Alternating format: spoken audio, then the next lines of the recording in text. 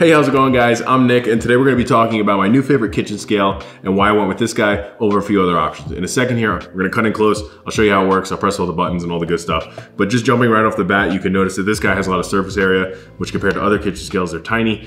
This has a lot of room to work with. It's 9.5 by 6.6 inches, so I appreciate that. And it holds 22 pounds, which is great. It has LEDs, it's touchscreen, it's water resistant, it comes with a warranty, and in my opinion, the biggest plus is that it's rechargeable. My old kitchen scale ran off of AAA batteries. It was a big pain. So the fact that I don't have to change batteries anymore and I can just plug it in, let it recharge is great. So I'm gonna cut in close here and I'll show you guys all the button pressing and all the goodness. So let's jump right into that. All right, guys, so cutting in close, you can see all the buttons here. We're gonna power this on, and when you start it, it's gonna start off in the unit that you left it at last. So we're gonna press the unit button here. Right now it's in water in milliliters. Now it's in milk in milliliters. Now it's in water and fluid ounces. Press it again, it's milk and fluid ounces. Then we have ounces.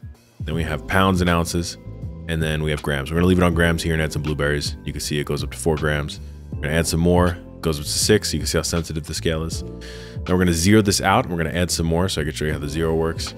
Now we're gonna actually hold this weight. So it's cool because you could hold the weight and then you could take some away like we're doing here. And there's no change. And then you can get rid of that hold and then it'll obviously go back. You can zero it out here. So yeah, guys, that's basically it. Those are all the buttons and that's how the scale functions. So yeah, I hope you enjoyed it. All right, guys, see ya.